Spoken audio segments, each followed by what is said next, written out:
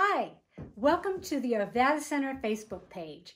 I'm Janet Nunn. I teach watercolor at the Arvada Center, and I have a few little tidbits that will be really fun for you to try, especially when we are not doing a lot of anything. This will kind of relieve a lot of stress that we have, and painting will be fun. Now today, we're going to try something with painting with string. And if you don't have string, the cool part is if you have dental floss will work. So with that being said, let's start painting. I'm going to come right over and change my camera down so you can see it just a little bit better. And you'll see I have a tape and some paper. What I did is, this is watercolor note cards. You could use that. I also have paper that is just a 5x7 piece of paper. You could use that too. At the very end, I want to have a little bit of a frame on it. So to get the frame, I am going to take and tape down this note card just with Scotch tape. And you can tell that I use the tape dispenser to hold my paper in place. And I'm just going to go right over here and do this. And I am going to tape all four sides. And we will be good. 1, 2, 3, 4. Awesome. Okay. So once you have this, we're ready to begin. I'm going to move my tape around. Now, I said, let's start with some string here. And I can move that up and down, but I'm just going to take a little piece and cut it off. This is just cooking string. So if you look in your cabinet, you might have it because you might have done this with a turkey. And we just want to make sure that it's kind of a cottony string, and so that's really good. So I'm going to take this. I also have a little bit of water here. I'm going to just move my camera up just a little bit so you guys can see the water. Just a little bit more. And I'm going to take my little bit of water and my string. There we go. You got to see that part. Just put that in there. It's not going in. There we go. Okay, so we have the string, we have the water, now we need the paint. And I use the Dr. P.H. Martin's Hydrus watercolors. And it's a watercolor that's already mixed. You don't have any mixing to do. But if you don't have these, guess what? You can take your watercolor paint and you need to start mixing because you need to get like a line of paint is what you want. This is a Hansa Yellow Light, and then I'm going to use a little bit of this gamboge and just make a line of it. And then my last color is going to be my favorite color, which is quinacridone magenta. Okay, so there's my 3 colors. I have my string in here, which is really good. Now, if you're using dental floss, guess what? You don't have to put it in the water. You can just skip that step, and here we go. So, take the string out right here like this. It's kind of wet, makes your fingers a mess, and you're going to dip it in the paint for just a minute. And I want to make sure that I have the string on wet paper, so I use a mister. And this mister, I'm going to move my camera down just a little bit more again. You can mist the paper. Now, you might not have a mister, so guess what? You're going to have to get your fingers dirty, and you're just going to kind of go like this a couple times to get the paper all wet. And you can see that that's all wet. Now, this one I call Sunshine. So I am going to start not smack dab in the middle, but kind of off to the top left side. And I'm just going to keep my thumb in position and move the string around and create this wonderful bit of sunshine. I thought that would be kind of nice because we need a little bit of sunshine today. That is for sure. So I'm going to keep moving my hand around all the way around here. And there's my yellow. It's kind of hard to see, but guess what? Once we add this gamboge, it gets a lot better. So I'm just taking the gamboge, putting my thumb kind of in the same spot, and moving around. Now, this is perfect if you have a painting where you have farm fields and you want to get that nice perspective. Oh gosh, the string is just the best thing to use to do this. And then I am going to dip into this quinacridone magenta, and with that, whoops, put my thumb down again, try to get the same spot, and I'm going to add these beautiful little lines that kind of come around.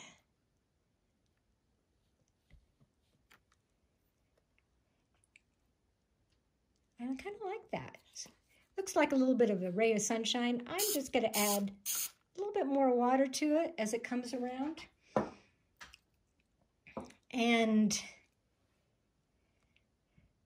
that is a little Miss Sunshine. We'll just kind of let it be for a minute. And to do that, I am just going to remove this tape. Now, the reason why we had the tape on in the very beginning is we wanted to create a border. And this border kind of will frame your piece because we won't be able to go to the frame shop to go get the piece framed right now. But what I can do is I can create my own frame around it. Now this is still pretty wet. Now at home, you probably can be not so wet, and you can come around and do a little edge. You can take a ruler, a straight edge, an edge of a piece of paper, and we can go around and kind of get an edge over here. You have to be careful because there is some water in there, but it works out pretty good.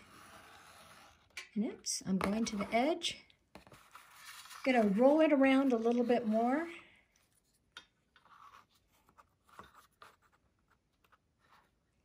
And that's kind of what we're doing here. And I'm avoiding the water, but I'm just creating this wonderful frame around it.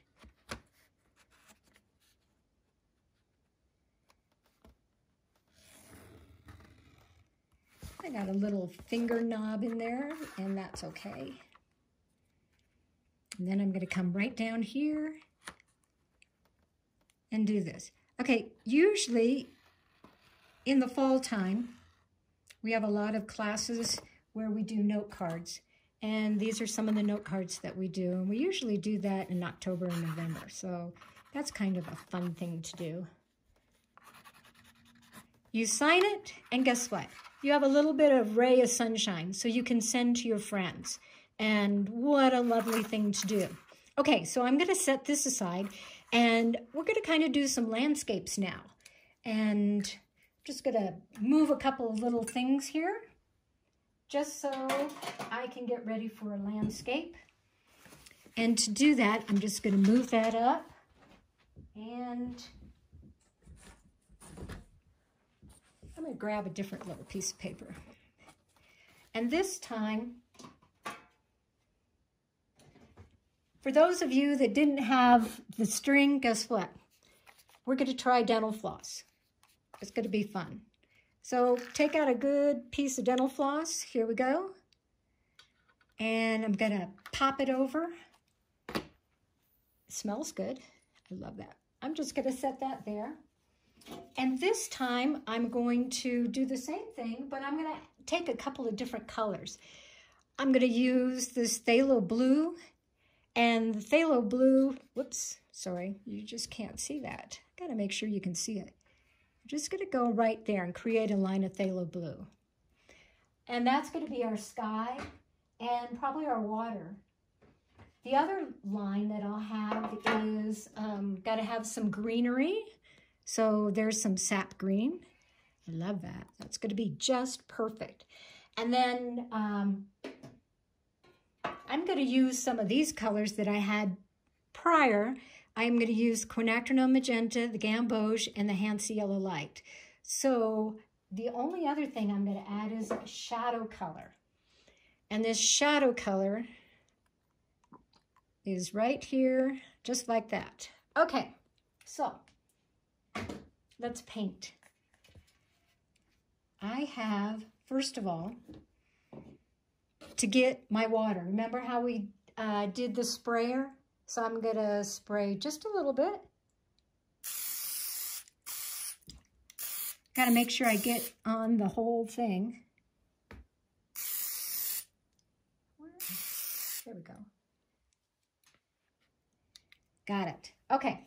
Now, for those of you that aren't spraying, you're just kind of misting, you can mist your fingers along there and get a whole bunch of stuff. Now, with this, instead of going smack dab in the middle, what if I come along the bottom third and use a little bit of the rule of thirds when I do that? So let's just start right there. So for those of you using the dental floss, you just kind of go back and forth as if you were at the dentist and dip it in there. And then I'm going to start at this bottom line. And I'm going to go back and forth. Look how nice and straight that line is. But what happens when I go up top? I can get this beautiful sky and clouds, kind of make some beautiful clouds there. And then if I come to the bottom, I can create just a little bit of reflection of the clouds, all by string. And it's so fun and easy to do. And I have a great start to a painting. I'm just mopping up some of this excess right here. And that makes it really nice and easy to do. Okay, so I have this blob right now.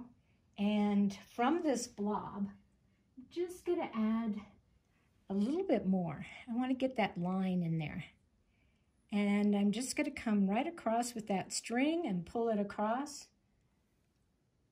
I mean, how many people can say that you were painting with dental floss? Oh, and I've got some splatters there. Wonderful. So I'm just going to let that be for a minute. Then I'm going to come in and take some of this sap green. And the sap green I'm going to use to create some trees. And if you use the trees going up and down like this, you can kind of move this up and down and create these awesome, awesome evergreen trees, trees that are near the water. You got a lake, you got stuff happening. So there we go. Get some trees in there.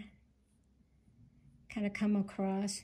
Now I've got some stuff happening in the bottom, so I'm just going to dip into my quinacridone magenta and come back along this line, because when you mix magenta in with the phthalo blue, you get this beautiful violet, and it's just gorgeous. And then I'm just coming across and creating a little bit of water. So we've got some fun things happening there. We can still add a little bit more.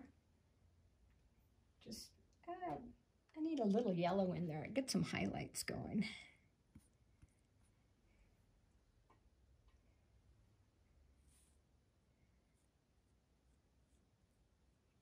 Kind of good. And then take some of my cobalt violet.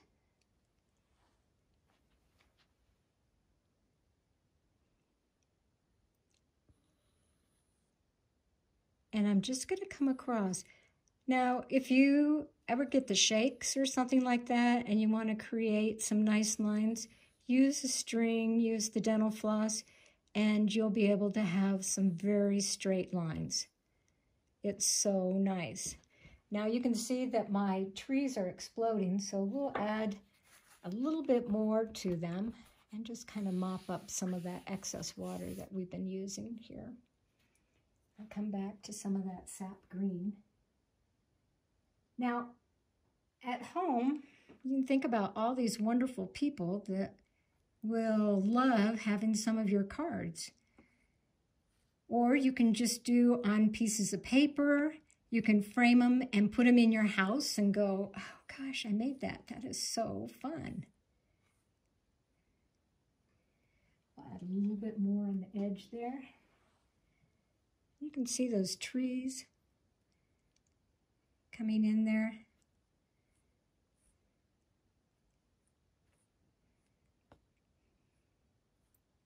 There we go. Get a little bit more. And see, as the paper's drying out, you get a little bit less blossom and more detail, I guess. And one more time with the water and the bank. A little bit more of that magenta. Let it do its little work here. There. Ooh, I like that red in there. That works good.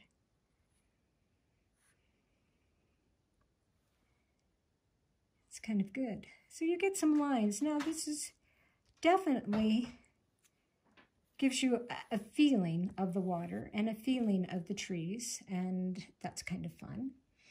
And what I'd like to do now is just take this off the edge, and then I'll finish up with one more string line and just kind of show you what all you can do. Now on this one, I used just regular watercolor paper because I thought that would be kind of nice. And after each one, I'm just going to frame the edge, and you can tell that after I use the tape and everything, that I get that nice white edge. If you let it dry, you can do a little bit more with it, but we are just going to come right here and create an edge. And this, if you guys want to make your own cards, this is a wonderful thing to do. You can send them. If you're into making your holiday cards, guess what? You could add a little white splatter to these and you would have a holiday card. And next year when you're really busy, you'll think about all this time that we had to be creative, and you'll say, thank goodness I made all those cards. So there we go again. I'm just framing it up, finishing it up.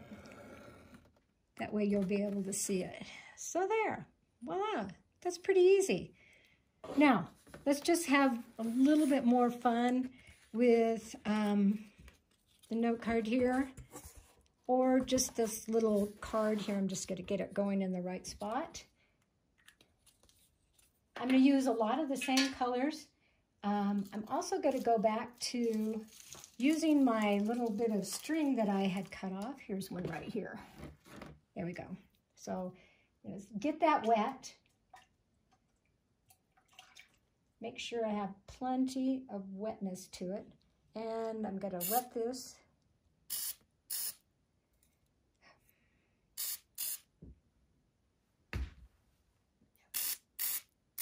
There we go. Just make sure that it's all wet. Now, just like I did before, I'm going to put my little tray there so you can see it. And I'm just going to move my camera up just a smidge, just so you can watch as I dip this in here. But see, you just take the edge and dip it into the watercolor.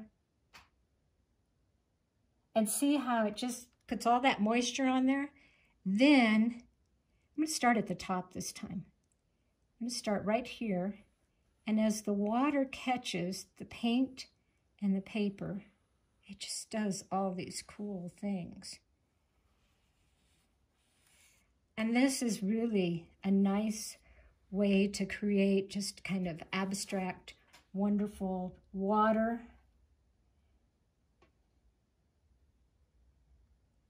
And then I'm just going to move this up a little bit because remember I was going to make my trees. And look at those trees. They're capturing all that little bit of water that is on the paper, and it reacts to it. It goes, it grows, and wonderful. So now I need to add a little magenta because up here we have some beetle kills. So sometimes we have a few beetle kill trees, and they kind of have to go in there.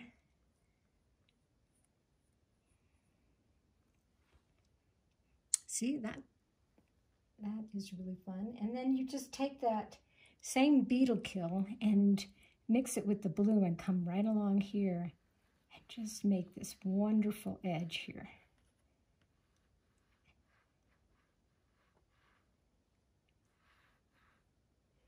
And then I'm going to add, looks like my paint has just kind of oozed together. We don't care. It's just kind of nice and fun to do this.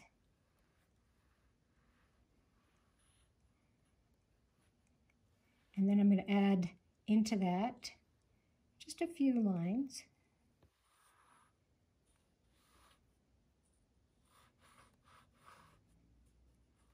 And now you can get this wonderful, beautiful little bit of lines that are happening there.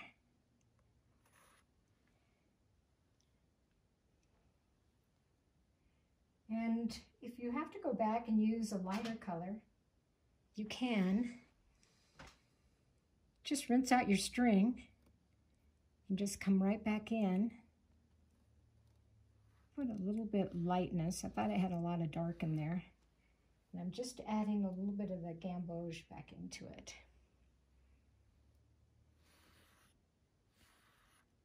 Okay. And a few more green trees, and we will be on our way to being done.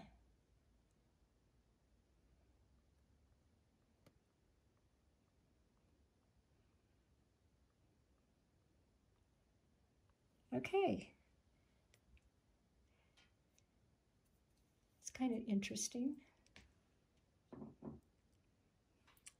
It's a little wet still up, a little dry. I just might missed it. Notice how I put my hand in front of it just to get a little bit more of that green, that mist in there, because it'll help those trees to be a little bit stronger.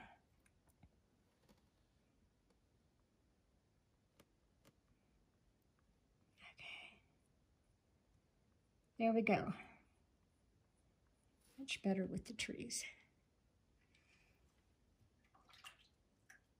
And one last finishing touch, if you just take the string and add a little water to it and go back and forth, it'll lighten up that area.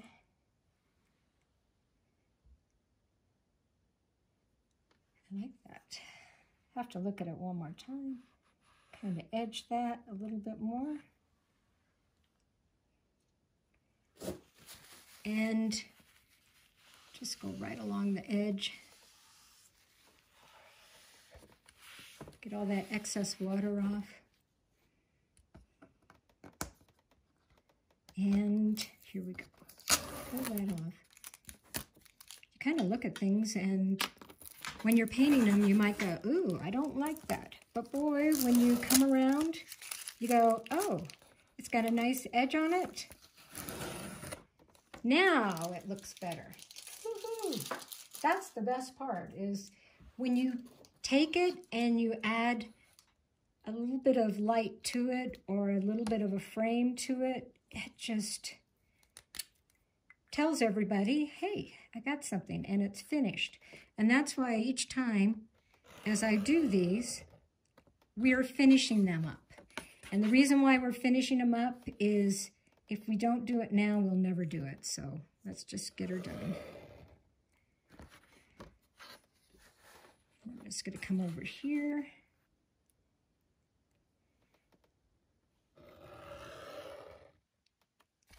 And then one last line.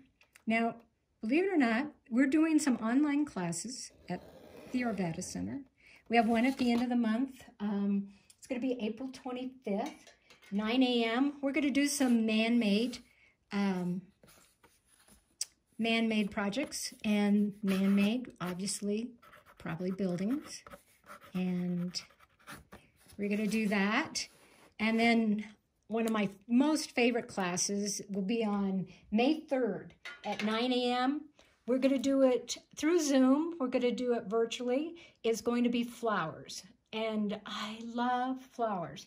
There's a lot of ways to make very fun and creative flowers. So today, what you've done is you could make a painting, and the painting included string, paint, a card, and before you know it, you've got some wonderful, wonderful little pieces of artwork that you can have and that you can save. So if you would like to play it again, follow along, do some more things, add different colors, just enjoy. You've got plenty of time and lots of things that you could paint while you're doing this. And it's really fun for the kids because, boy, their hands look terrible when they're done. So I'm Janet Nunn, and I wanted to say thank you, and thank you to the Arvada Center.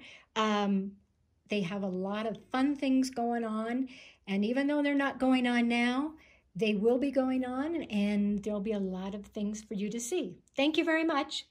Bye.